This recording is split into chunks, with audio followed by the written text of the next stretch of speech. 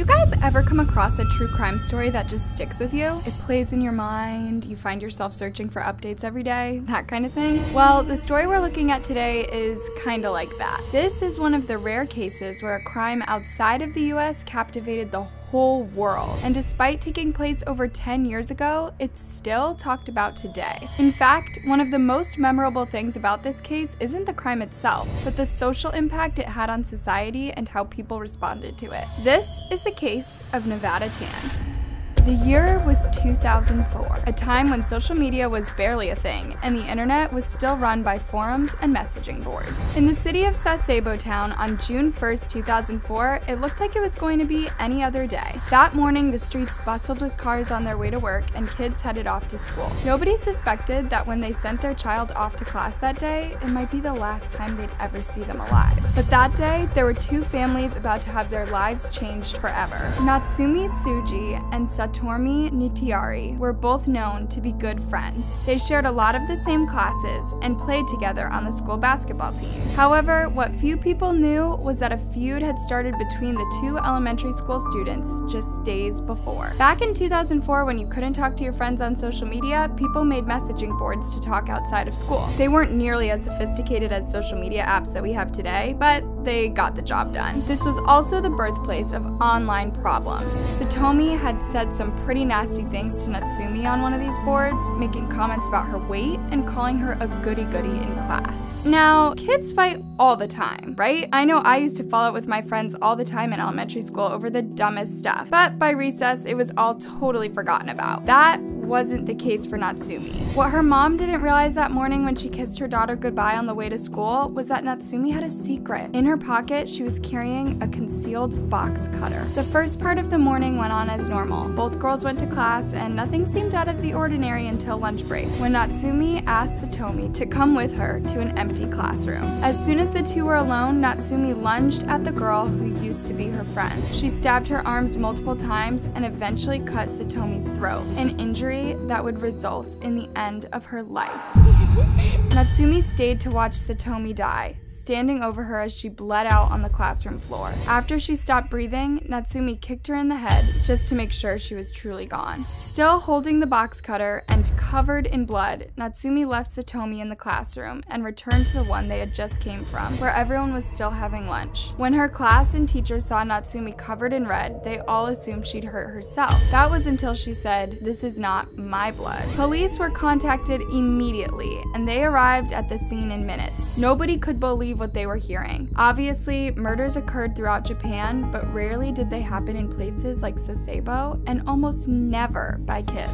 When they arrived, they found that Natsumi had drawn the curtains to the classroom before she lured Satomi in. Satomi was found lying face down on the floor with no signs of life. The school had the task of making a very difficult call to Satomi's father, Koijoy Mitiari, who rushed down to the school as soon as he could when he heard that his daughter was hurt. At the time, he didn't know the full extent of her injuries. Koijoy was a widower and was raising his 3 children alone. After already losing his wife, Satomi's mom, to cancer a few years earlier, I can't imagine how awful this loss must have been for him. In an interview, he said that he couldn't imagine life without Satomi around, that she was like air to him. When it came time to arrest Natsumi, she was reported to already severely regret her actions. She reportedly confessed to the crime on the spot and told the police that she'd done a very bad thing. She professed that she was sorry over and over again, and they took her into custody. Once down at the station, Natsumi refused to speak or eat any of the food offered to her by the officers. She just totally shut down. This was pretty frustrating for the officers, who were eager to understand why she would do this to someone she used to be such good friends with. She spent the night at the station and could often be heard crying. The next morning, she finally accepted some bread and juice and told the police why she'd committed this awful crime. By this point, the media had gotten hold of the case and the details were spreading like wildfire. Hundreds of people offered their condolences to Satomi and her family. Others called for justice against Natsumi, who was known as Girl A in the media due to her age. In the 2 months before Natsumi's trial, investigators took a deep dive into her past and tried to figure out what would drive someone so young to kill another human being.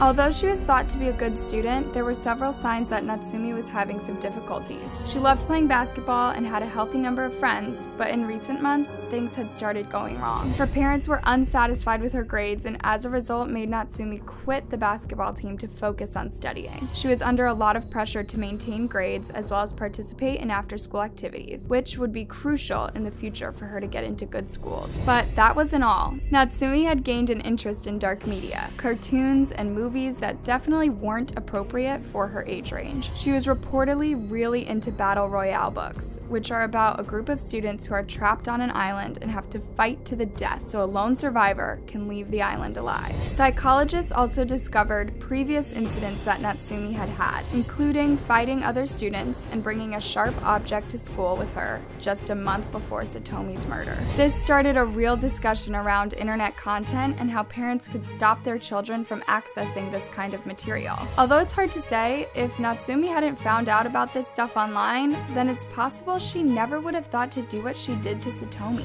It's been suggested she may have been suffering from hikikomori syndrome, which includes symptoms such as internet addiction, social withdrawal, and depression, but it was never confirmed. On September 15th, 2004, a Japanese family court ruled that Natsumi should be institutionalized. Despite not being diagnosed with any psychological illness, the severity of her crime led the court to overlook her age and consider how dangerous she was to society, and if there was any hope she could be rehabilitated. Her original sentence was 2 years in an institution in Tochi Prefecture, but this was extended by a further 2 years at her hearing in 2006. In October 2005, Natsumi and Satomi would have been graduating from elementary school with the rest of their class. They were still awarded with graduation certificates. This was controversial as many believe Natsumi should not have received a certificate, but this was a move by the court, who wanted to give Natsumi a chance to enter society as a proper citizen in the future. In 2008, Natsumi was released from the custody of the institution and placed under house arrest. In 2013, she was fully released into the care of her family, who moved to an unknown location in Japan, and she continues to live as a free woman today, under a new identity and out of the public eye. But that isn't the end of the story. The reaction that Satomi's murder got in the media was weird, to say the least. There was a lot of mystery surrounding the case, especially in terms of the girls' ages and Natsumi's identity. Although the public didn't know her real name, a photo of her had started to circulate around the internet, specifically one where she's seen wearing a University of Nevada sweatshirt. This got people to start calling her Nevada Tan. Tan is a cutesy variation of Chan,